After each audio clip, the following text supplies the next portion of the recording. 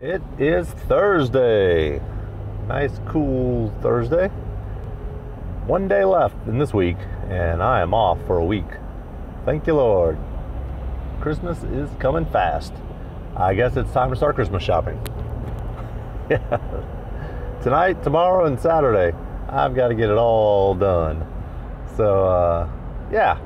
How's Christmas shopping coming? Yeah, behind as usual. I try not to be the guy Christmas Eve night, but once or twice I've been that guy. But yeah, lots of great sales this late in the game. So it's not the worst thing to do. We just got to carve out some time to get out there and find some stuff. So today I'm probably going to make the list. Been asking the kiddos been hitting them up for a list of things to get. So I got some ideas. Oh man, oh man, oh man. I need coffee. I need coffee and much of it. So, what's going on in the wonderful world of short films? Seems the aftermath of the 1 Minute Film Fest is better than last year. A little better received than last year. Last year, everyone's like, "Come on, you picked one guy," you know. And it's just like now it's like 5 categories, and I really can't disagree with what they were saying. It's good. Best director, best writer, best cinematographer, and best acting, I think. Excuse me. Oh, here you go. Guy riding on the service road. There you go. Welcome to New Orleans. And yeah. So I don't know what to do this week. I'm off for a whole week. So obviously get Christmas stuff together. But might squeeze in a little edit time, work on Dragonfly a bit more, and knocking that one out one little bite at a time. And I'm dying to get to the effects. I like effect editing much better than just regular editing. Regular editing gets tedious. It's just, I don't know, not my thing. I don't enjoy editing. I don't know what part of it I enjoy the most. Editing, shooting, directing, writing. I don't know. It's strange. If I had to categorize it, I guess once the flow is on, writing is pretty enjoyable, but directing's fun. Directing is fun. It's seldom that I actually get to just sit back in my little fancy director's chair and direct.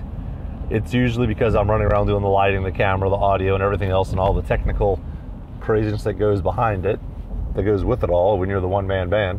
But even at work, when I direct like TV commercials and stuff, I'm still hustling and wrangling and moving things around and propping and, you know, helping set up the camera, move lights around, because we're in a rush. We're always in a rush, always under the wire, you know, under the gun.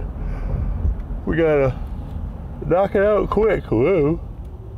We gotta get in and out, and if we don't, we miss lunch, and then we go to the next shoot. So the incentive is, if you want to eat, let's hustle. There's always something else to do. We usually split the day in half, and, well, used to. I don't do that anymore now that I'm a show producer. We used to cut the day in half and do 2 commercials a day, for the most part. I mean, it wasn't like every day, but for a while, I mean, it's like that sometimes. Some weeks it's every day, 2 a day, which is rare. It's more like 3 commercials, maybe 4 a week. And these are the little mom and pop 30-second commercials, you know, bread and butter spots, some 15-second spots. You know, every couple of weeks we do a fancy one, $40,000, $50,000 budget kind of stuff, you know. They're a lot nicer, but that's with air buys. Okay, to make a $60,000 commercial would be fantastic. That's including their air. So we get about $3,000 or $5,000 production bucks to actually make the commercial. I mean, I don't get the money, but our department does, you know, so it's like it goes to our department's budget, which is kind of odd the way they split it up. It's like our production department has to make their own budget, which now we're in sales. But anyway, for the last 50 years, we had to make our own budget, okay, in production. You couldn't count the millions of dollars we generated by air. I don't understand that. We'd get, I don't know, $500,000, $1 million in production budget, and then we'd make I don't even know how many millions in Airbyte. You know, it's like, how do we not get credited that? But anyway, long story short, we're all one big happy sales family now, so it's all in the same pot. All gets thrown in the same pot, so whatever, it's all good. It's just strange the way bean counters categorize stuff, you know. It is what it is. That's why I'm not a manager or a businessman. So anyway, it's all going good. Just trying to decide what to do this week, what to do. So if the weather's like this, it'll be nice. You get to go outside and do stuff. I don't dig cold, clammy, wet, rainy weather.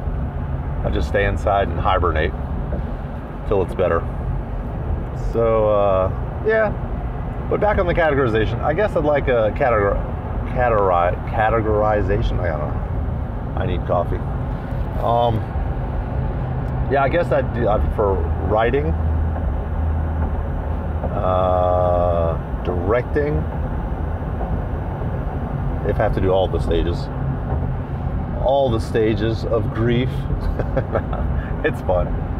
I guess directing, then camera, editing, then audio, I guess.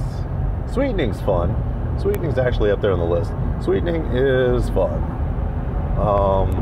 That's adding a little life to it. You know, it's like when dragging a box across the table and crickets chirping outside and room ambient and music in the other room. That's all fun. That layers reality. And man, the more I listen to sound is like, it's gotta be 75-25. I mean, 75% of the submersion in the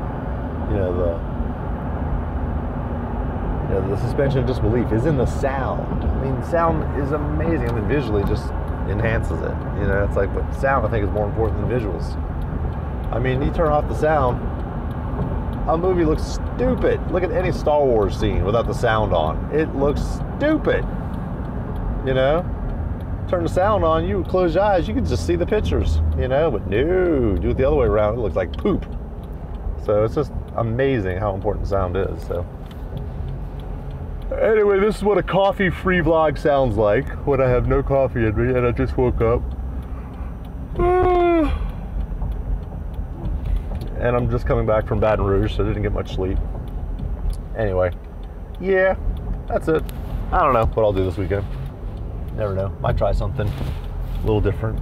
Might do some more stop motion. I was into that for a minute. And I never got good at it, just tinkered with it. Started building a little set. Started getting 3D sculpted characters. I did a 3D head of my little girl. We were at Disney and did a caricature of her head. And I used Sculptress, free download 3D software. And that's really cool.